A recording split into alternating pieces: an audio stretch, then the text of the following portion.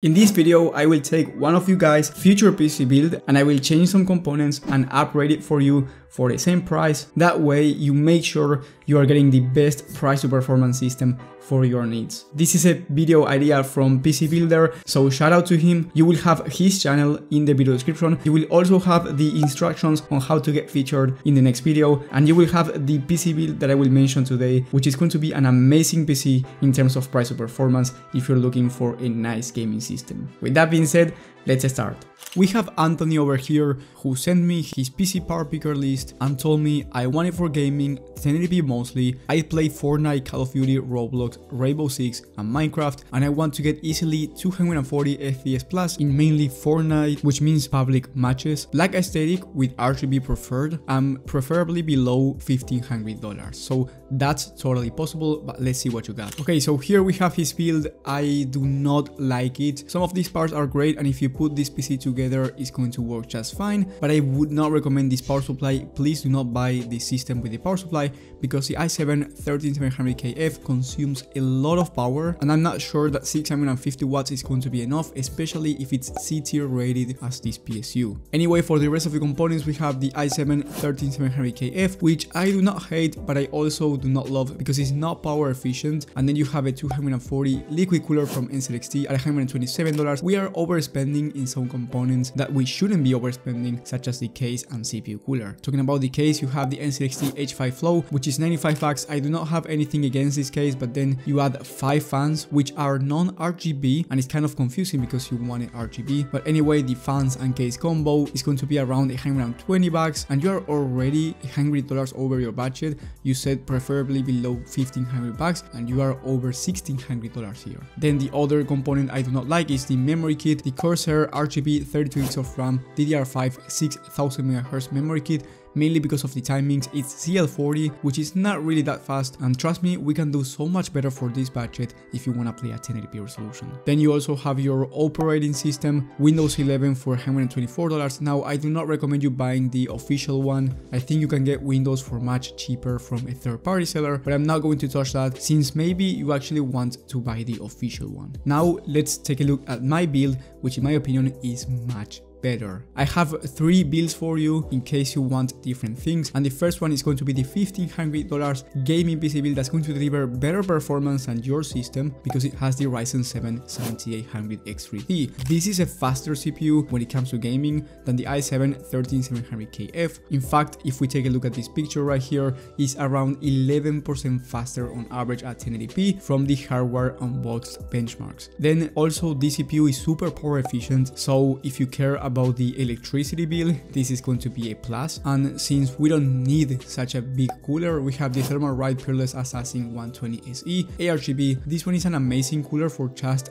$34. Then for the motherboard, we have the MSI B650 Gaming Plus Wi-Fi ATX AM5 motherboard, which is from the AM5 platform and is much more upgradable than Intel because 13 and 14 Gen are kind of the end of the lineup for the Intel platform. But since you get this AM5 motherboard, you are able to upgrade your CPU down the line to a newer AM5 CPU without having to change the motherboard. Then for the memory kit, we have the Team Group T-Force Delta. This one is RGB as well, 32 GB of RAM, 6000 MHz, but CL30 timings, which is a much faster option than the one that you were going with. And not only that, but it's also $30 cheaper. I kept your SSD, 1TB of Gen 4 SSD is going to be enough for the type of games that you play, and if you want to upgrade down the line, you can always do it because you have another M.2 slot on your motherboard. Then for the graphics card, I kept your 4060 Ti. I was going to change it to an AMD GPU because they are better in terms of price to performance, but since you are playing Fortnite, Nvidia actually works better with Fortnite, and that's going to be important, especially since Fortnite is your favorite game. I went with the Zotac version, which is actually cheaper than the MSI that you were going with, and don't worry, the performance is going to be the same. Then for the case, I went with the Deepcool CG560. This one is $73 and it already comes with 4 pre-installed fans, so you don't have to buy more fans. And on top of that, the airflow is amazing, and these are 3 RGB fans. So you said you prefer RGB. I do not know why you didn't get any RGB fans, but here you get a much better case and much cheaper considering that you don't have to buy more fans. However, if you want an all RGB case, you can buy 1 RGB fan for the exhaust fan for around 15 to 20 bucks. And last but not least, we have the power supply, a much better option here in the NZXT 750. This is a 750 watt 80 plus volt power supply, which has enough wattage because the Ryzen 7 7800X3D is much more power efficient, and it's also an A-tier rated unit, meaning that it's the best quality out there, and you make sure that your power supply will not bottleneck your system, or even worse, damage your system long term. The total price for this system is $1,500, and the 4060 Ti on a 15 game average from TechSpot at 1080p was able to average over 110 FPS, which means that you're going to get an amazing 1080p gaming performance. So my PC